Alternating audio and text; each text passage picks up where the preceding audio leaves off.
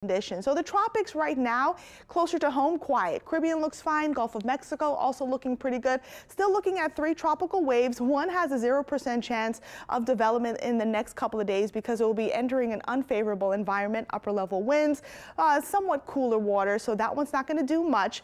But these 2 that I am focused on, the first one here, it is expected to move over the Greater Antilles as we get into Tuesday, Wednesday, and it has a medium chance of development.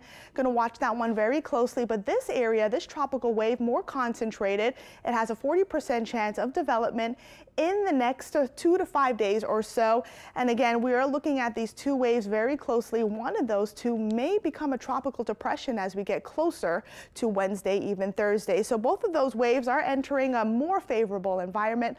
A lot of moisture to help it organize a little bit better, and it won't be working against, or wind shear won't be working against it. So again, we will be watching those 2 very carefully. And if it does become a named storm, the next name on the list is